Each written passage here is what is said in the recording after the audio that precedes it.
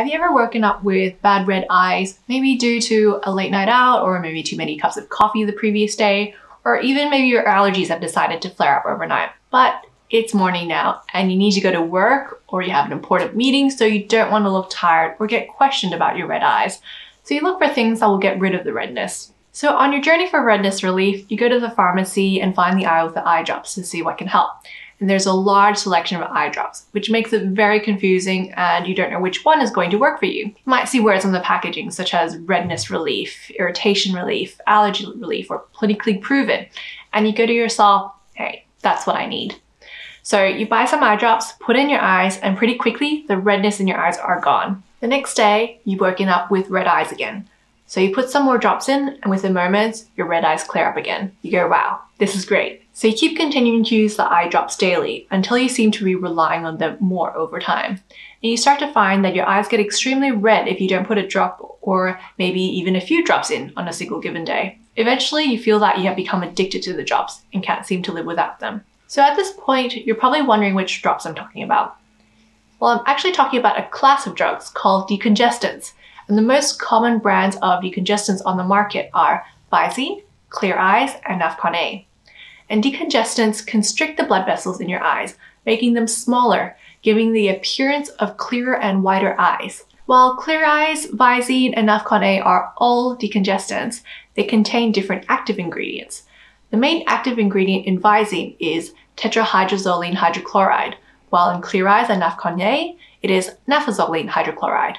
What's problematic with these ingredients is that with continued use, those constricted blood vessels redilate or expand to a bigger size than what it was initially, making your eyes appear more red. This is why these decongestants can be problematic, where overuse can eventually lead you to be over-reliant on it to maintain white eyes. If you stop using it, then that redness becomes your normal state. This is what we call rebound redness, and it's a process that occurs due to tachyphylaxis. And tachyphylaxis means a decreased response to a drug following its initial administration, and is a known issue with this class of decongestant eye drops. The packaging on Visine, Cleareyes, and Naphon A bottles even advises its patients to be careful with overuse, as it may cause more redness, but it's in the fine print. So what do you use then if you shouldn't use these decongestants? The more important question is what is causing your red eyes?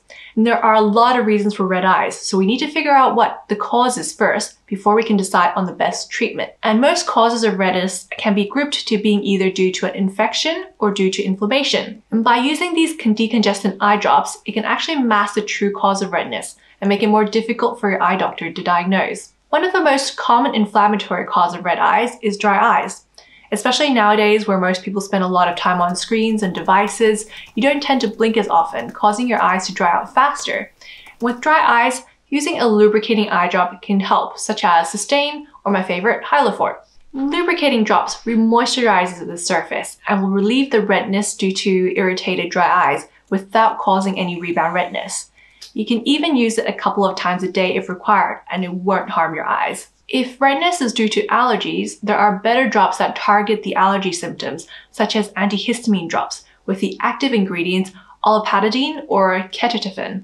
In Australia, we have Patanol or Zatidin. Redness due to more serious issues such as infections or inflammatory conditions won't get better with Visine, Naphon A, or Cleareyes, and it is not made for this purpose and definitely requires further evaluation and treatment by your eye doctor.